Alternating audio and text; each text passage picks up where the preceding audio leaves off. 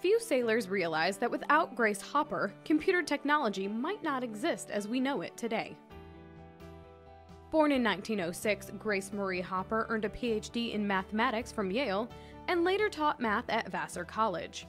When World War II broke out, she was commissioned in the Navy as a Lieutenant JG. Hopper became the first programmer on the Navy's Mark I computer, a mechanical marvel of its day.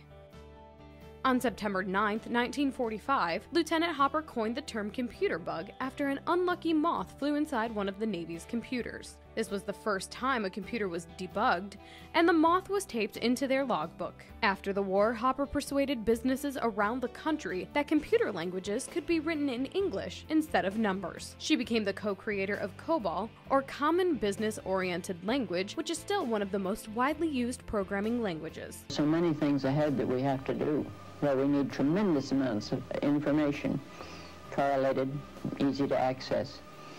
We're only at the beginning. Soon after her retirement from the reserve in 1966, Hopper was recalled to active duty for 6 months.